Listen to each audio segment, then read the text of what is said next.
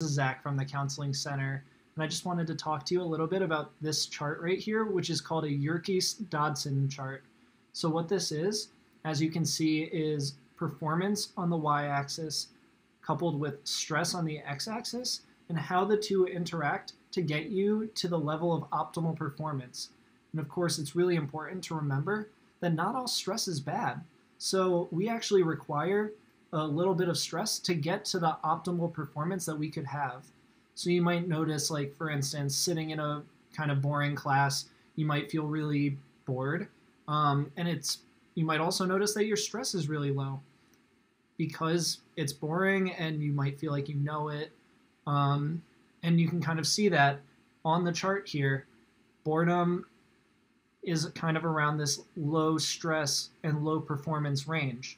Now, as you see the stress go up, you start to notice a little bit more increased attention and interest, which helps us perform. And you might notice that in sports, for instance, the more you're able to pay attention and be aware, the better you do. Now, you continue that up and you see in this zone right here, we get that optimal performance, right? So you have like a moderate level of stress, but you're performing really highly. Now, what happens when you go over that optimal performance? You start to slide down and you hit some of this strong anxiety and you see that performance going down. So you might think about studying for that test that's coming up, maybe a final, and you feel yourself getting really worked up and you keep thinking like, oh my gosh, like what happens if I fail? And that actually distracts you from doing as well on studying and processing as you would have otherwise.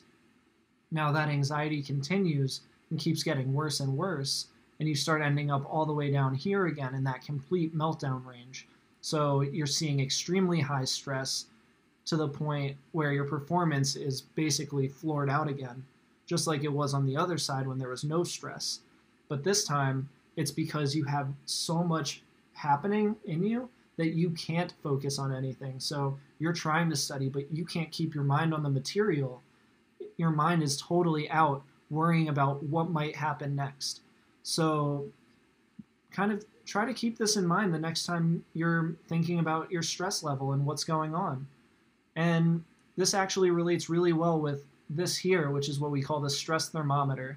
So you'll see down here at the bottom, we see that low level of stress, which correlates with that Yerkes-Dodson curve at the very early part of it. So right before that boredom and maybe even depression type thing, you might be experiencing like sweet dreams, right? So even like when you're asleep, your stress level is going to be pretty low because you're asleep. But you're also not going to be performing very well if you're asleep. So go up from that, you're smelling the roses, everything's fine. Maybe you have a class, you're sitting in it, but it's kind of boring. There's nothing really grabbing your attention. You know you're doing well in it. No stress really. Maybe a little bit more than being asleep, but it's not that high of a stressor. Move that up to relaxed and happy. So you're still relaxed, but you're moving up that curve a little bit. You're a little bit more focused. You're feeling good though. And then we get to this 4, which is where we kind of start that optimal performance range. And you feel good, you're doing good, you're focused, you're motivated. You move into that 5. There's stress happening, but it's good stress. You feel like you can handle it. It's like you got an assignment that's going to be difficult, but you're confident that you know what you're doing. Now we start to peek over that other side of that optimal performance range where it's starting to head back down the other way.